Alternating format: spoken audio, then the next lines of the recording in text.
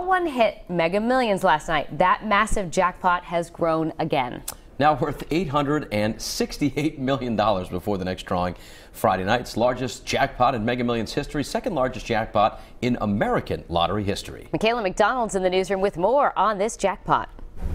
Danielle and Patrick, you may have noticed when driving around that the numbers on those billboards have been going up and up as nobody has been hitting the jackpot, but you'll have another chance to try your luck tonight.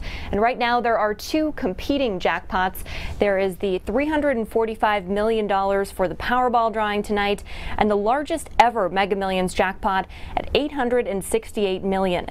With no winner last night, the next Mega Millions drawing will be on Friday. And when the prize numbers get this high, lottery fever sets in with millions of people running out to buy their tickets. For the Mega Millions, the cash option is almost $500 million. You can't win if you don't play, so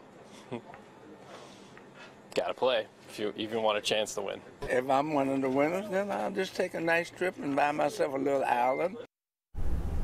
And let's take a look at the 5 largest jackpots in U.S. history. $1.6 billion Powerball jackpot from January 2016, a $758 million Powerball jackpot from August 2017, a $656 million Mega Millions jackpot from March 2012, a $648 million Mega Millions jackpot from December 2013, and a $590 million Powerball jackpot from May of 2013. And you may remember that one of those winners was from Chicopee, Massachusetts. Last August, Mavis Wanzik won the $758 million prize, the largest jackpot ever by a single ticket holder.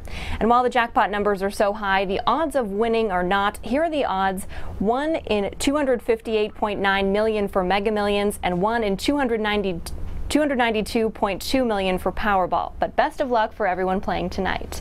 Michaela McDonald, Eyewitness News.